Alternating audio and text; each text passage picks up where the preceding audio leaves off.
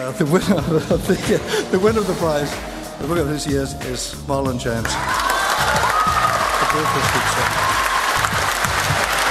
The winner of the 2016 Man Booker Prize for Fiction is The Sellout by Paul Beatty. So humbling and so wonderful that you fell in love with 6 wonderful, experimental, outrageous, dark, beautiful novels that I think what we're really just trying to do is make sense of the world we're in. And I don't think we're ever going to find the answers, but I also think, you know, as novelists, we're just here to ask better questions. Yeah, I wasn't expecting this, I have to say.